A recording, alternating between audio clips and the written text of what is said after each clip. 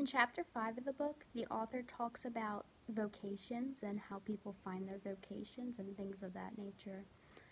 Um, and I and he says how people, when they find their vocation, it's a calling from God most of the time, and they want to help people and things like that. And I believe this is true. One reason I know this is true is because when I was in high school and everyone was picking their major for college, everyone would be like, I want to be a social worker because I want to help people, or I want to be a nurse so I can help people.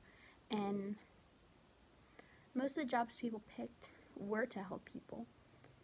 And something the author says as well is that all these jobs are different, but they all have a core purpose of helping people.